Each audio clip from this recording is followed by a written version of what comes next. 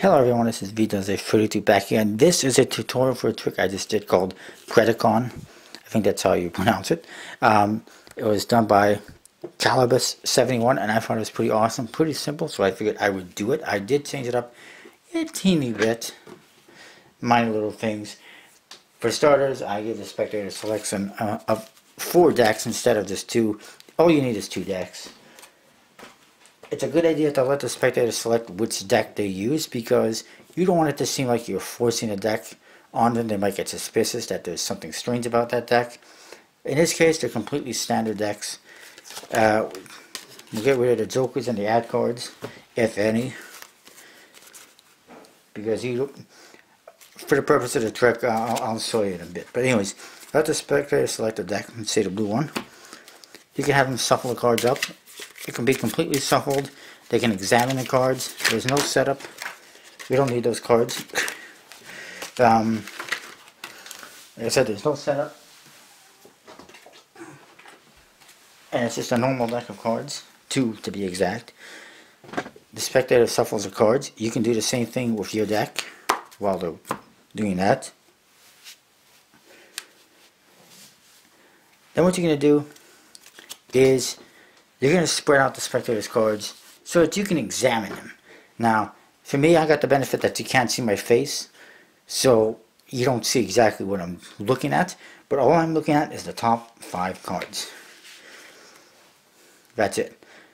But do scan through with your hands and make sure they don't see that you're looking at those cards, and when you're doing it, you're obviously going to have to do it quickly and discreetly so that they don't see you staring at, certain cards.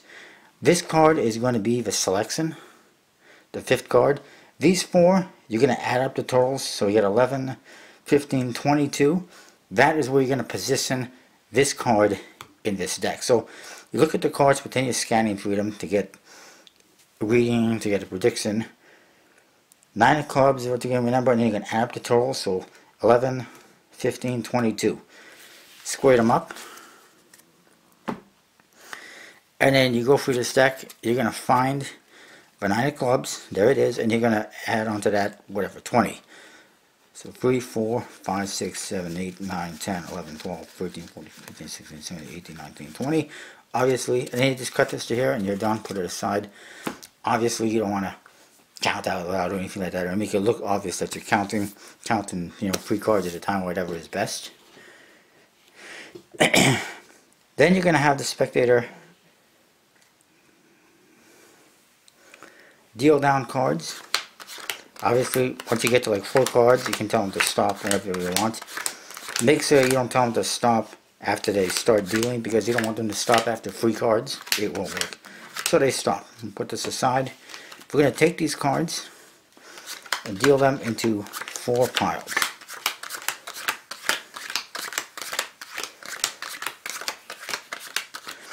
Remember the card that they put the last. Remember this pile that they put the last card in, because this is the one you want to put on top of the deck, because that's where the selection is. So you're going to take these 4 cards off the top of each pile. Then you're going to stack them up so that this one with the selection goes on the top of the deck. And you put this right back on here. Then what I did, what he does in his video is he does a simple little cut force where you cut the cards wherever you want.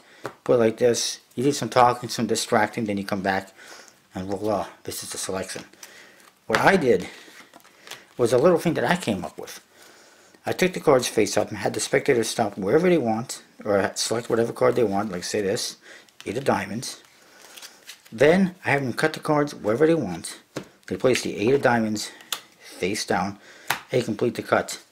And then you put it aside, you forget about it. They're never going to know that you just forced the top card.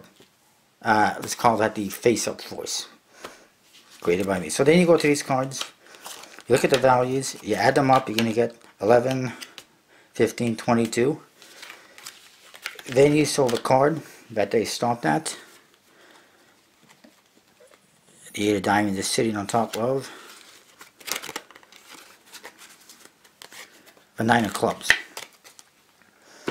I need to say, wouldn't it be amazing if the 22nd card down in this deck was a 9 of clubs? So we found 1, 2, 3, 4, 5, 7, 8, 9, 10, 11, 12, 13, 14, 15, 16, 17, 18, 19, 20, and 21.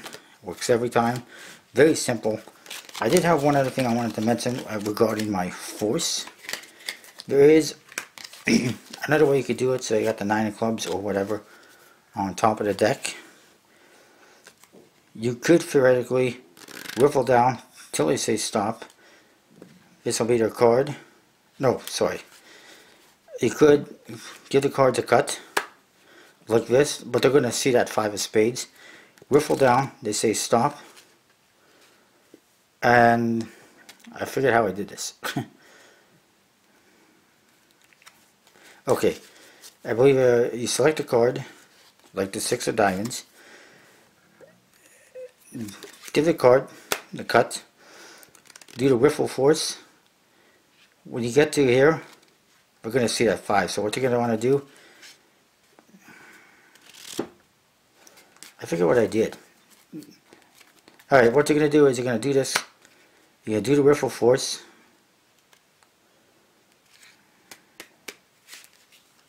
You know what, I forget what I did exactly.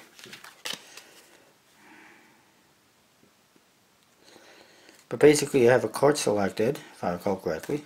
It's the King of Diamonds. You do this. Do the riffle force.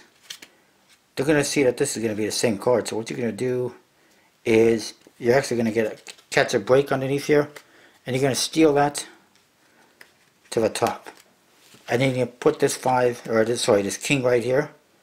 And voila. That's how you do it. So then you spread the cards. And you're going to force this right here. But you're going to have that other card here, not the 9 of clubs. So what you're going to do is when you spread them out, you put this aside. Catch a double. This is the card you landed on. Put the double down.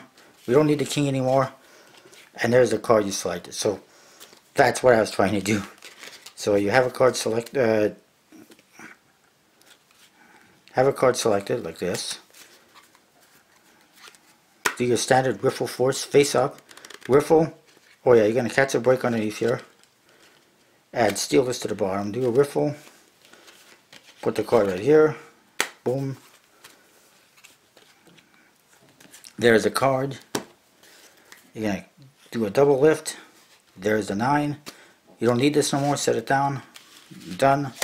And you just force that card. That's just a different way. It's a little bit different. I apologize. I haven't really done it, but I came up with that alternative version.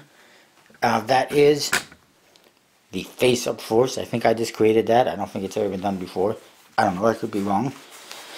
And that is a tutorial to PredictAcaan. My caliber is 71. Thanks for checking out this channel. That's what I got. Stay tuned for more reviews. I'll see you next time.